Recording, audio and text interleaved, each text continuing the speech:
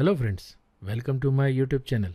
Today I'll teach you how to display GridView Row details inside jQuery Modal Popup in ASP.NET. Before moving ahead, I would like to request you to please subscribe to my channel and press the bell icon. So let's start. We'll start by adding a GridView control.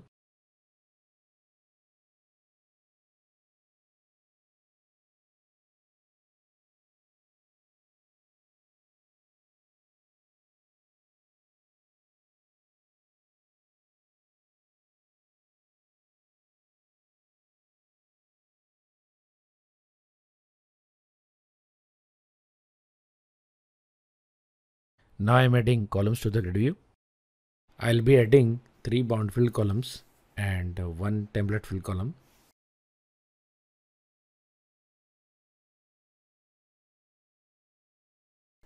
Here I am making use of item style CSS class property to set a CSS class to the grid view column. The purpose of doing the same is to reference the particular column when the link button is clicked using jQuery.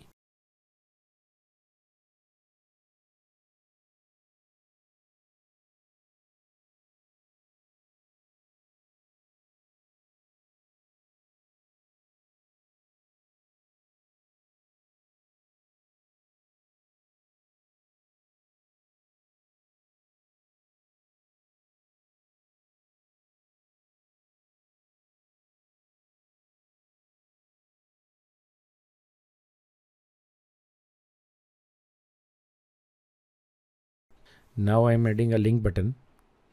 When this link button will be clicked, the jQuery modal pop-up will be displayed with the grid view row details.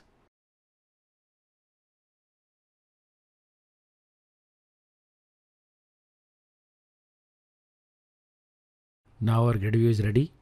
Let's move to the code behind.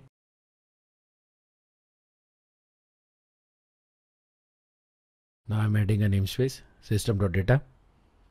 I'll be making use of dynamic data table to populate the grid view.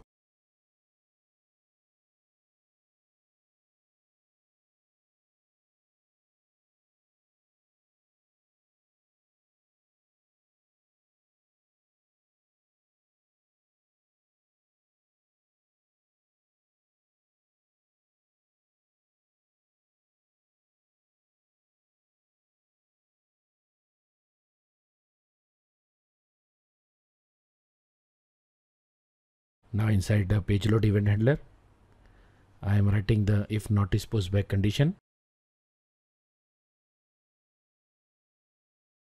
Now first I am creating a data table object.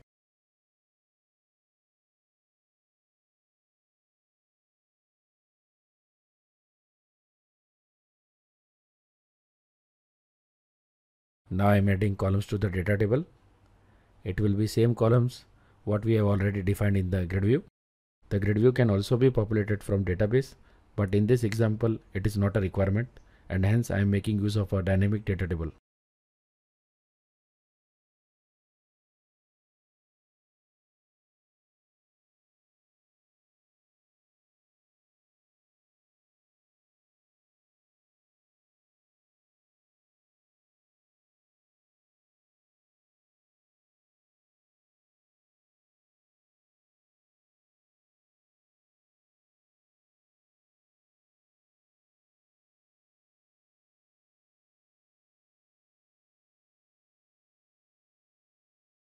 Now I am adding some rows to the data table.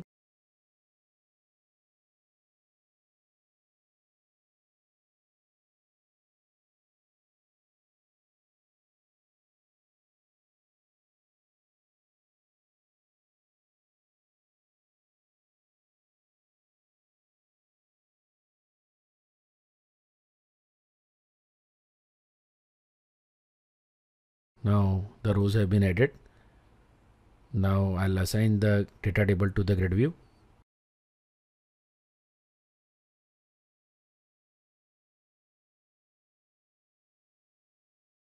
And call the data bind method.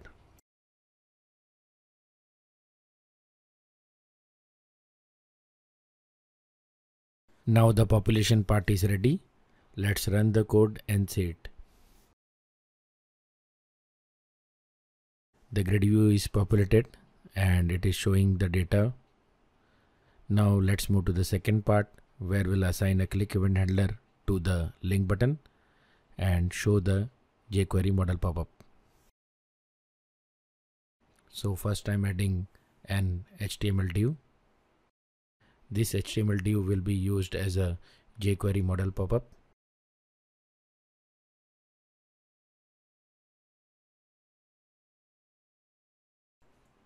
Now inside this div, I'm adding some fields. Basically, these are the fields from the grid view itself. So what I'll be doing, I'll be first fetching the grid view row details, like the values of the column, and then those values will be displayed inside this jQuery dialog, and hence these fields are being used.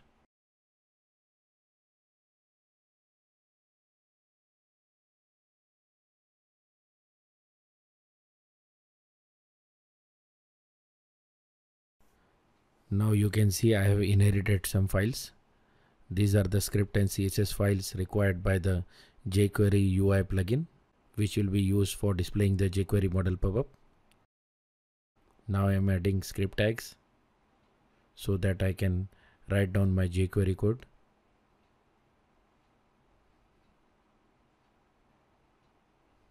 Now here you can see I am making use of document on function to assign the click event handler to the link button inside the grid view. The link button, or to be specific, I can say that all the controls inside the grid view change their IDs as the controls are being repeated for each row, and hence I am making use of a wildcard feature of jQuery selector. So here I am explaining some important things about jQuery and GridView. So first thing you need to understand that GridView control is rendered as an HTML table inside the browser. So since jQuery is a client-side script which runs inside the browser, we need to reference or see the GridView as an HTML table only. Let's say here, if you can see, I want to fetch the ID field value. So what I am doing, I am first referencing the button which was clicked using the $this function, and then I am finding its closest tr using the closest function. Closest tr means its closest parent row of the HTML table, and then I am finding its child element with the class ID. This way I am able to reference the cell which has the CSS class ID.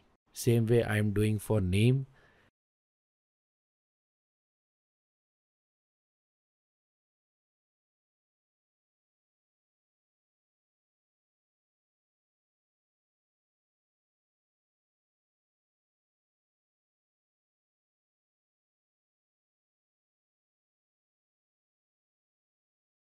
And same way I am doing for description.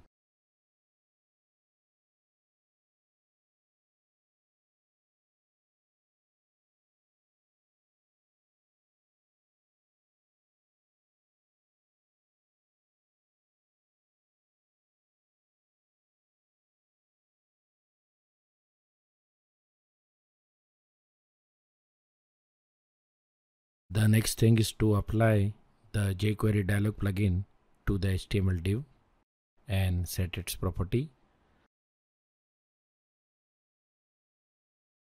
So the first property is title,